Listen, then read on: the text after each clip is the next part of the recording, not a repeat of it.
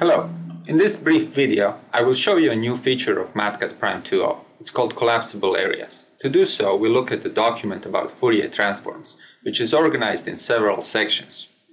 We will use collapsible areas to make this document better organized and easier to read.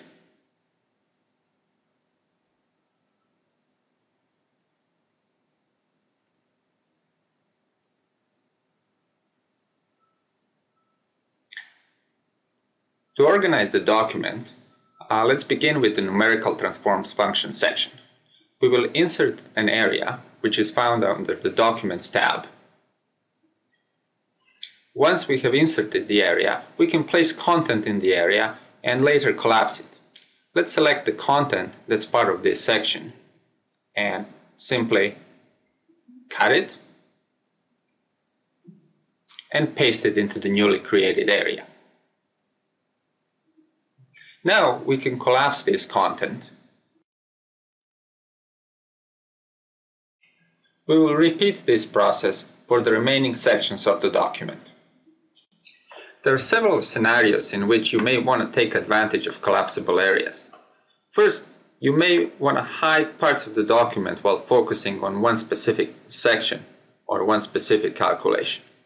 Another reason may be that you want to prepare a presentation of the document in which you hide non-essential calculation details. The third reason to use collapsible areas is to remove proprietary information from the printed document.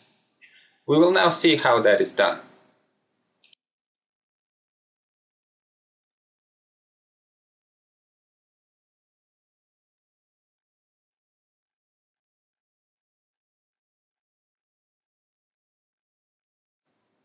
With all sections organized in areas and collapsed, we will now open those that we want to appear in the printed document.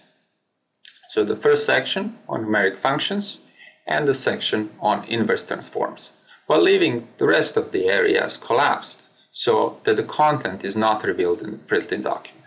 Then we simply save as XPS, create a file, and because the Mathcad's document view is WYSIWYG, exactly what you see in the document, it will appear in the printed version. The areas that were open will appear and those that remain collapsed will not show. This way you can control exactly what information is printed.